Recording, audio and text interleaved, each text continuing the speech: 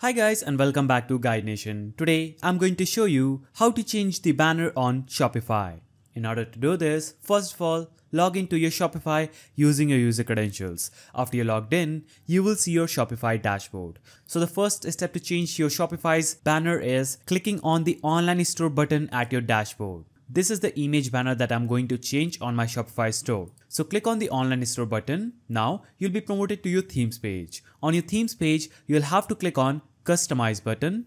After that, you'll be promoted to your theme editing section. Here, you'll have to just navigate to the section where your image banner is present. So on your left, you will see some settings. Just scroll down and navigate to the image banner section. After navigating here, you'll have to just click on this image banner text and you will see a page that will look something like this. On this page, you can either edit your image banner or change your image banner. If you want to edit it, click on this edit icon. Now, you can add a focal point or a URL handle or an alternative text and click on save in order to edit your image banner.